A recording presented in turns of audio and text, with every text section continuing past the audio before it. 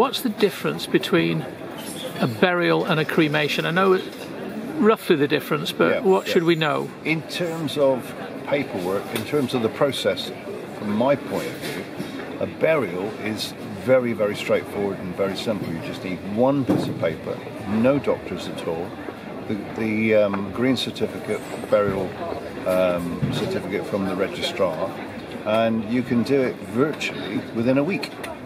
Less than that, if you've got all those papers.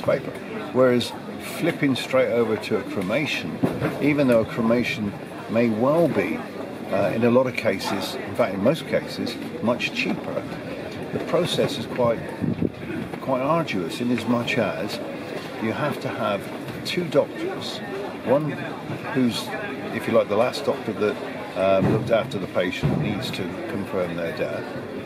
A second independent doctor needs to check. The first doctor is, has, if you like, has checked it properly. And then if that wasn't enough, when it gets to the crematorium, there's a medical referee who has to check all their paperwork too.